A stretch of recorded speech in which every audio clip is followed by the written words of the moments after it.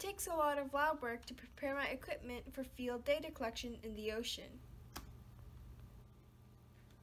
I'm testing my infrared light system under a controlled environment to ensure that it will work underwater. My image processor combines multiple pictures of emulated samples under different wavelengths and creates a single color map which highlights areas that contain plastics.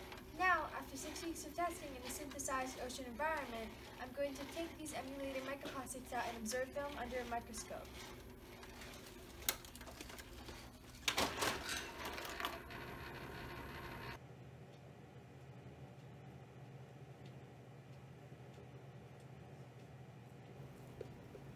I'm using this visible light microscope to see the differences in the edges between the eroded versus the freshly cut microplastics. I'm using the same microscope, but this time with a fluorescence attachment in order to look at particles that have been treated with a lipophilic Nile-red dye. I'm using this digital microscope in order to take pictures.